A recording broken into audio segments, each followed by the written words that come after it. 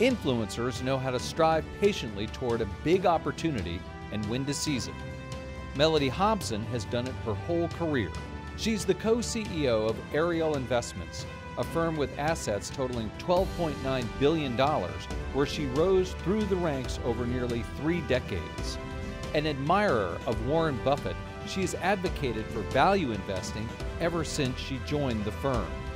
She serves on the board of directors of Starbucks and J.P. Morgan Chase.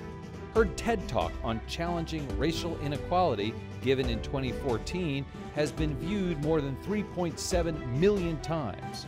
She's here to talk about the right amount of patience in investing and in life, even as crises fills the headlines.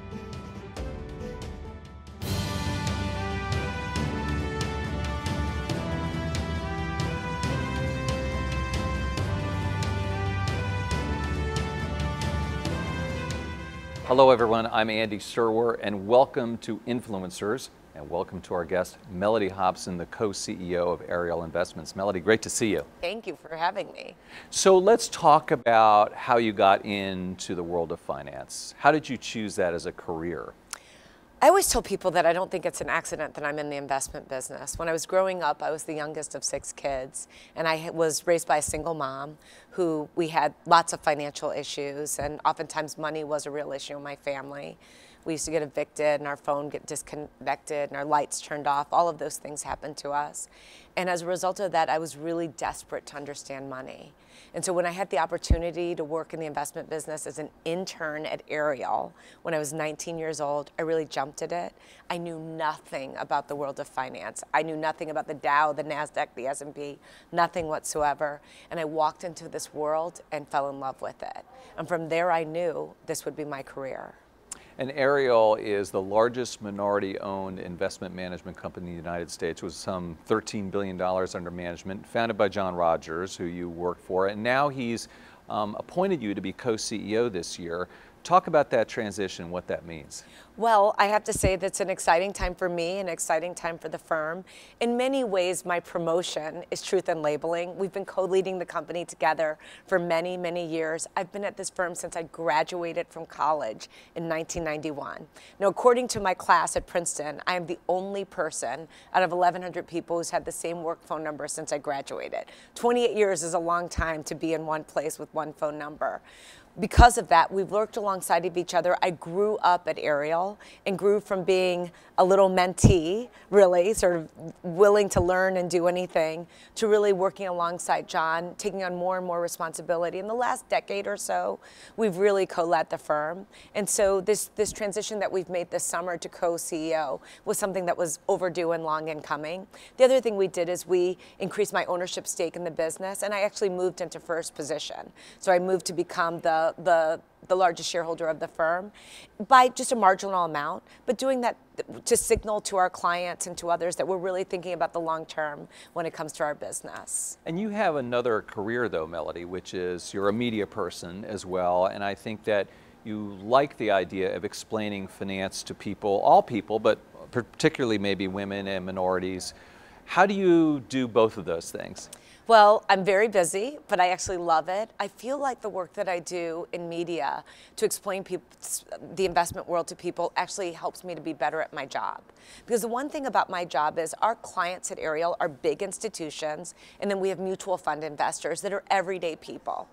And when you think about the fact that I have to explain an investment to everyone from a very sophisticated CFO to someone who's putting money in our mutual fund for their kids' college savings account that they might need in 15 years, that gap of knowledge and expertise is very, very wide, but both of them need to understand what we're doing. The great thing about TV, it forces you to get to the point. And in getting to the point, you have to simplify. Simplifying things is actually harder than keep making it complicated. And so as a result of that, I've often felt that being on television allows me to hone my communication skills and to be ultimately a better teacher. I feel like I'm an evangelist when it comes to investing. I so want people to understand what I didn't know most of the time that I was growing up, because I think once you understand some of the basics of investing, the power of compounding, that you can really be so much can be unlocked in terms of possibility. And so it really is a labor of love for me. African Americans are underrepresented in the stock market. I know that's something you're keen on addressing. Why is that, and what can be done about that? Well, we've done a lot of research on this issue of African Americans being underinvested. We started researching this topic in 1998 before anyone had ever thought about it. There had been a lot of studies on gender in investing, but there had been nothing done on race. We found that there were 5 reasons that African Americans were underinvested. 2/3 of us said we didn't invest because we didn't know enough. So knowledge was the #1 reason. Misinformation, just having bad information. Things like you needed to be wealthy in order to be an investor. We have trust issues. Where is Wall Street? What are you doing with my money? I don't know where it is. I don't know how to go and find it. It's not like a passbook bank account where I can go to the bank and visit the bricks and mortar. We tend not to inherit money. That's the 4th reason. And inheritance, having money come to you, necessity becomes a mother of invention. You then start to realize I need to figure out what to do with it. And last but not least, we tend to be more conservative when we invest. Many of us are making money for the first time. I'd be a perfect example of that in my family. And as a result of that, you say, well, I'm not going to jump headfirst into something I don't know anything about. I love reading about your upbringing and your mother teaching you some life lessons, in particular that story about her making you pay the bill at a restaurant. And I think people are so interested, Melody, in how to talk to kids about money. You have a young daughter. Do you talk to her about money already? Because she's what, only 6 years old? 6 years old. And then what should people do generally? So here's the great thing. So Warren Buffett says you should be able to explain an investment to a 6-year-old. I'm really going to be testing that out now to see if I can explain investments to a 6-year-old. What my mom did, which I thought was genius, we didn't have a lot of money, but I was very aware of money my whole life from the beginning. The absence of it, the importance of it, what things cost. I knew it from a child. And so she would do very small things, like when I was barely able to do anything, she'd have me pay the check, even if it was just giving it, handing it in at a restaurant. Then it became more complicated as I got older, counting the change, calculating the tip. All of those things became math lessons, but more importantly, they became life lessons, because I started to know, what did a hamburger cost? What did a steak cost? All of those things became very clear to me. My mom would show me our utility bills. I knew how much our rent was. Now, some of those were burdens because I worried about them or our lack of ability to pay sometimes. But also the big thing was I had a point of view. And I think that's super important. As parents, we often are afraid to talk to our children about money. We actually rank it behind talking to them about sex and drugs, because we have a lot of money fears. And what I challenge parents to know is that whatever money issues you have, I promise you, you are passing them on to your child, because that's the way we learn. We watch and observe. Well, wait, you got allowance and whether or not they have to, your child has to work for the allowance coming up, the cell phone stuff coming up, all that stuff. Do you use cash? Do you only pay with credit cards? Do you max out? Do you buy things you shouldn't? Do you make impulse purchases? All of those things are being taught subconsciously to your children. That's actually how we learn. You mentioned Warren Buffett. I know you guys are disciples somewhat, or at least are interested in, listening and learning from him. So what do you know and what have you learned from him? Well, he's the greatest investor of my time. I mean, perhaps all time. And we have a tremendous amount of respect for him. And we always joke with the fact that because he's living, we get the manual, right? When you think about how to be a great investor, we have the manual. We can watch what he has done. And there's so many things that he's taught us that have been profound. I remember once being at a speech that he gave where he said, people think I'm looking for a needle in a haystack. I'm just looking for haystacks. Right. And he talked about how he's buying obvious things that are great businesses. So, I think the one thing that directly relates to who we are at Ariel, because we have a turtle as a logo, he says that time is the friend of the wonderful business, the enemy of the mediocre. Right. And so over time, that's how you prove if you're good or not. Right. And it's something that is inarguable. So let's talk about the markets right now. It's a big picture. So what is your take on things going on right now in terms of, the stock market, the bond market's crazy right now with negative rates. What's your viewpoint? Well, I would have to say I spend most of my life in equities. We watch bonds just as sometimes an indicator, but we are not bond investors. I would say that my view right now is the market certainly is fully valued. However, we think the fundamentals, especially in the US, are still very good. They're very compelling. We might see the economy slow, but we're not seeing a recession. We just right. Don't see it right now. And when you look at some basic statistics, the employment numbers are so compelling. We've seen some wage inflation, which helps with consumer spending. Consumer confidence has stayed very, very high. There are a lot of positives. Now, admittedly, there are also some negatives out there. And most of the negatives appear to be geopolitical right. and self-inflicted.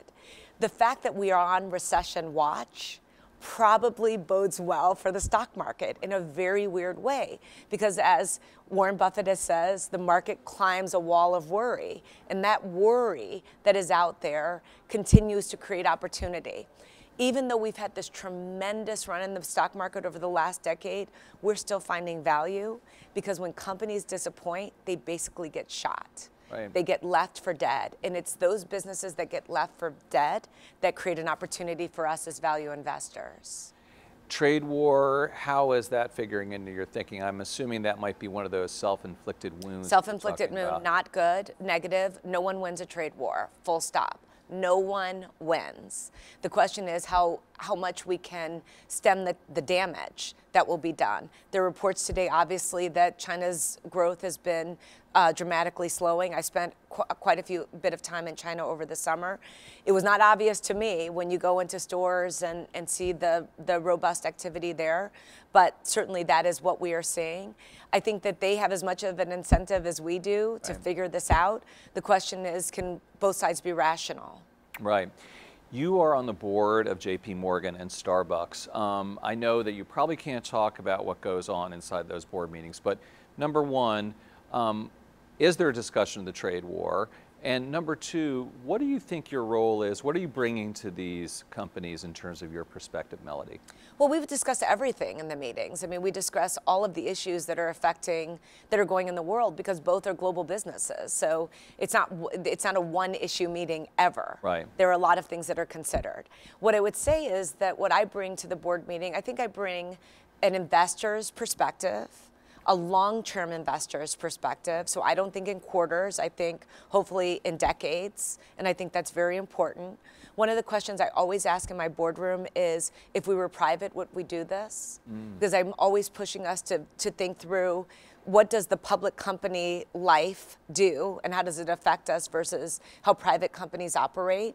And I think when you get that answer, it tells you a lot. And I think the other thing, I'm a financial expert, obviously, because of my time in the investment business. And then my sort of knowledge of communications and media helps as well in terms of how things will translate.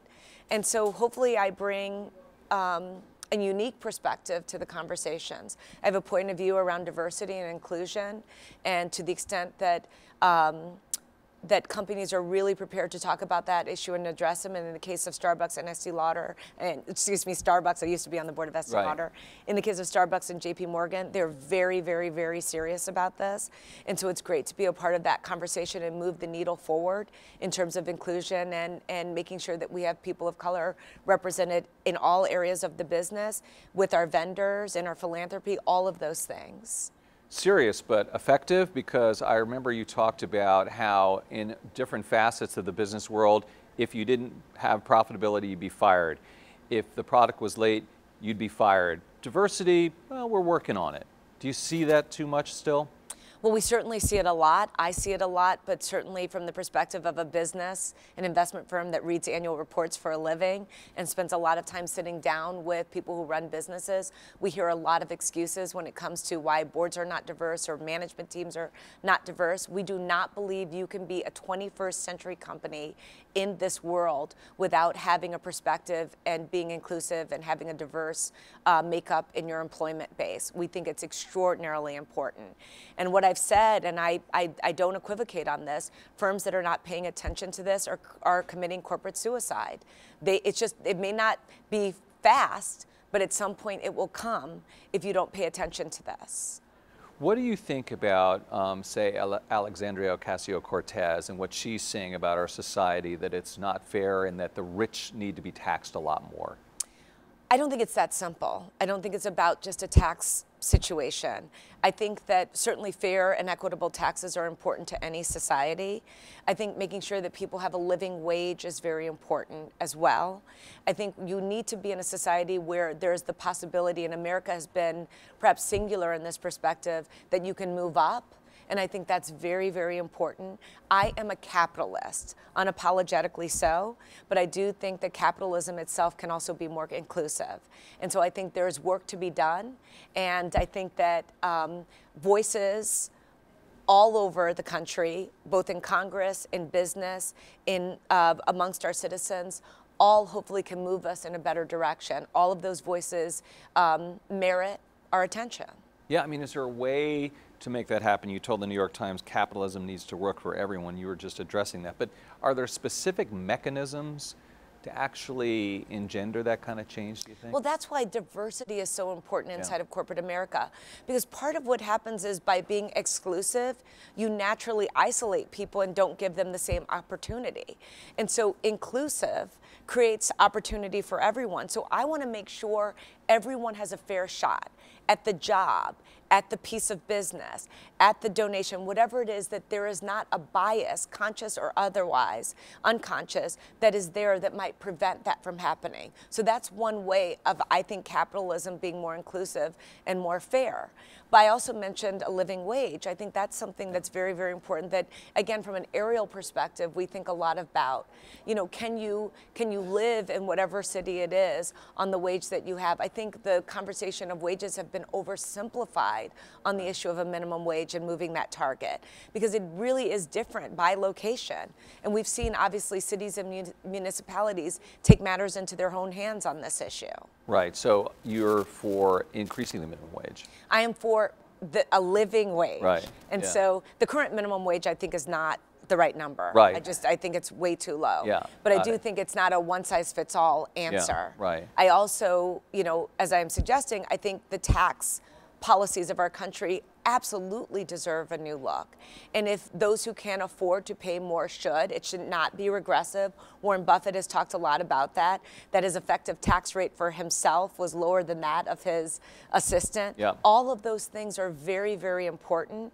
And certainly I think that matters a lot over the long term in terms of how people feel about our government and our society. And we've already seen, the low scores that exist there, which is not good for democracy. As a Chicagoan, you're close to the Obamas. How are they doing, and what's their take on what's going on as the election season arrives? Well, I would say, one, I would not want to ever overstate any relationship. Okay. I've gotten to know them through our time in Chicago and their time in the White House. I am a big fan of both of theirs. I consider it a real honor and privilege to have gotten to know them. I would never assume anything about how they're feeling or their take on anything, because I don't have access to that information, and I certainly don't think it would be appropriate if I did to repeat it. Any encounters I've had with them have been excellent, and they seem like they're living their best lives. Any ideas in terms of who you might support for president on the Democratic side? Whoever is the nominee. Okay. I feel like whoever gets the nomination, I'm all in. And let me ask you about President Trump. I mean, what is the impact of just, say, his incivility? And is that a problem, or do we all just need to lighten up? Or is there a real impact on our society? I think there's an impact on our society. I think it's enormous. I think there's an impact on our standing in society, especially in the world. Like you, I get to travel around the world, and the questions are upsetting about what is going on in America and what are we tolerating. It's very, very disappointing. I just have higher hopes and higher expectations for us as a society and as our leaders. I respect the office of president no matter what, but I'm disappointed in how our current president articulates his points of view. I think it is hurting people, certainly with the targeted attacks, but I also think it is hurting civility. And it's hard to get it back. Shifting gears a little bit, Melody, what should young people do when they're starting out in terms of jump-starting their careers, and what mistakes do they make? What's some advice from you? Well, I'll give you the advice that John Rogers gave me when I started working at Ariel, my business partner. And he said to me when I was just a pipsqueak, people undervalue time and they overvalue money. And I think that that's really important. Understanding your time is extraordinarily valuable. You cannot get it back. And I've seen people make trades based upon what money they were going to make that were bad over the long term for them. I think the benefit that I've had at Ariel is I was never in the mode where the grass was going to be greener on the other side of the fence. I was very, very content with the side of the fence that I was on. And as a result of that, I could keep my head down and be so focused. And ultimately, that led to great strides for me. I'm concerned about the fact that they say the average American has 11 jobs in their lifetime. They're moving around so much that in some ways they're not having the opportunity to really be patient and take the time to grow and be nurtured into a role. And so the one piece of advice that I would give a young person today is to be patient. That's not surprising because we have a turtle as a logo, as I've already mentioned, but this idea of just taking a beat. I remember John telling me every game is won with patience. You cannot win the Indianapolis 500 in the first lap. The basketball game comes down to the last 2 minutes. Even in dating, it's about being patient and thinking long term. And if you really do believe that and you apply that to your career, I think it will make a major, major difference for a young person. It's really interesting about changing jobs, Melody, and you've only had one. Maybe that's not enough, because I think that, I mean, you're lucky and that's great, but I think that's maybe an unrealistic expectation. But I think you're right about the 11 seems too high, and maybe some of that's a function of also the economy being so good recently. Well, it's interesting. The 11 is largely skewed toward the earlier parts of your life where people do jump around. They tend to be more fixed as they get older. I actually don't think it's unrealistic, because I think that the idea that you could find a job and really love it. I remember once someone sent me a cartoon from the New Yorker, and it said, what? No get up and go, because I had stayed in a job for so long. But my job continually challenged me. I continually was, trying to climb new mountains, and that created a great deal of curiosity and fulfillment in me, and it still does today. I've also had the opportunity to be inside of other companies and learn there as well. And so I would not trade this, and I would actually challenge people to think longer term about some of these stays that they have. Right. I want to ask you about your husband, George Lucas, the Star Wars creator. You guys are one of the most prominent interracial couples in the United States. We didn't notice. Is that still, I was going to ask you, but is that still an issue in America, or you're saying it isn't? I mean, that's good to hear. It might be an issue for other people. It's not something that I spend much time thinking about. You can't just, whoever you fall in love with is who you fall in love with. And we didn't think about it from a race or age or any other perspective. We lived in different cities. I mean, there were a lot of reasons it shouldn't have worked, but it did. And you guys have this massive museum project, which is so exciting, and it's kind of moved around a little bit, but now it's really found a home in LA. Can you talk about the museum? I don't think people really know about it enough, so well, here's your chance. The Lucas Museum of Narrative Art, and it's a museum devoted to art that tells stories. And that's not surprising that my husband would have that perspective. He and his friends, they collect a lot of art that tells the story in one frame. So therefore you see things like Norman Rockwell or Maxfield Parrish, but you also have all sorts of contemporary artists. At the same time, you have the narrative art of our time, which is film, showcased front and center. You will have that front and center at the museum. It will be in an awesome building, an exposition park in Los Angeles. We just were there visiting on Friday with Mayor Garcetti, and it is a stunning, stunning, stunning construction site. They gave us a statistic that we have poured as much concrete as it would take to build a 5 by 5 foot block sidewalk from Los Angeles to Chicago. Wow. So it's a giant site. We are very, very excited about it, and it'll be a place to visit in 2022. And does it look like a spaceship from Star Wars? Some people say it looks like a spaceship. So I mean, I think it does. Isn't that what's supposed to? You have to go online and look at it. It's a remarkable design by Ma Youngsang, who's a Chinese architect who's won a lot of architectural prizes. This is his first building in North America, so we're very excited about it. The first digital building ever built. So our construction workers do not have blueprints everything's on an iPad. It's the first time it's ever been done in America like this. And so it's really, it's a feat. It's a great wonder. And when will this be ready? We're looking at sometime in 2022, so stay tuned for the exact date. And it's a date and time. Right, and it's a big budget project, right? It is. Yeah, it's a big budget project, but it's the right thing to do. You know, we've had a lot of good fortune in our family, and the one thing I think is that we are holding society's money, and this money is to give back to society. And so we take this job seriously, and this is one version.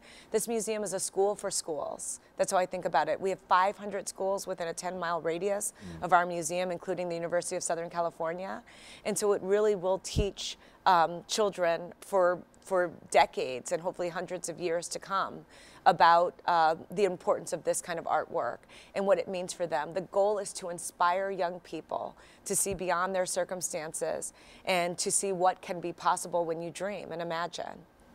And it was going to be in San Francisco, and then it was going to be in Chicago, and now has a home in LA. The good news is we are where we're supposed to be, which is Los Angeles, and they've been fantastic. Mir Garcetti helped make this happen, as well as so many councilmen and so many other people. There are too many to name, but it absolutely is in the right location. And we call it, George calls it, because we're on a museum campus with other museums surrounding us. We're across the street from the Coliseum. He calls it a food court of museums. So he's like, you can go to the Exposition Museum, the Science Museum. You know, there are all sorts of museums there, the African American Museum. There are so many choices, and we think that'll be great for families and tourists. Sounds so cool. And it's so great to hear that you can actually build something in this country, because it's getting increasingly difficult, sadly, I think. And so I'm glad you guys are doing it. Well, not only can we build it, but we're building it with great people. We were there visiting the workers on Friday, and George said, "You're the artists." I mean, they truly are. It's like a sculpture that we're building. And they're the artists, all of these unbelievably great workers, and we're documenting their stories as part of their narrative, will be a part of the narrative of the building. We're very excited about it. And another philanthropic endeavor you're involved in, Melody, is also with the schools in Chicago. Can you talk about that a little bit? So I chair a program called After School Matters. We're the largest after-school program in the world. So to give you some context, we serve about 30,000 students over the course of a year. There are about 100,000 high school students in public schools in Chicago. So we are serving a third of them with after-school programs ranging from literally horticulture, farm to table, a NASA space program. We have hip-hop dance classes. You name it, we have it. We have about 1,000 programs that go on at any given time. We're the largest employer of teens in the city of Chicago in the summer. Last summer, we had 13,500 teens work for us as students at After School Matters. And so it's a marvelous, unbelievably exciting program that mostly serves black and brown kids who are underprivileged. It gives them all the great advantages that your children had, that my daughter will have to pursue their dreams. And at the end of the day, the great thing also is that we can see a direct correlation between their participation in our programs and higher graduation rates in the city of Chicago. And finally, Melody, this program is called the Influencers, and I'm wondering how you see using your influence on the world. Well, I haven't thought about that in that way, but what I would say is sort of a story that I think ties in. I swim, and I have the swim coach who has me wear these gloves on my hands when I swim, so my fists are like this. And halfway through the lesson— That's hard. That's very hard. It lets you see one arm behind your back, and right. What's wrong with your stroke. Huh. And so halfway through the lesson, he'll say, take your gloves off. And then, because you get your hands, but he says, use your power for good. And I've thought about that a lot as a metaphor for whatever power I have. How can I use it for good? And to me, it's to help black and brown kids, because that's what I was, who needed help and who needed some extension of a person's capacity so that I could take that opportunity and run with it. John Rogers gave me that, so many teachers gave me that, so many people really extended a hand to me. And so I think, how can I do that? I overlay that with something I learned from my husband. He said, whatever you do, Melody, do at scale. Go wholesale. He says, don't spit in the ocean. So I think broadly, After School Matters, 30,000 people. What we will do with the Lucas Museums, millions of people. How can we use our influence for scale in a way that will ultimately affect change and make our society better to the extent that we can? That's a great answer. Mellody Hobson, thanks so much for joining us. Thank you. You've been watching Influencers. I'm Andy Serwer. We'll see you next time.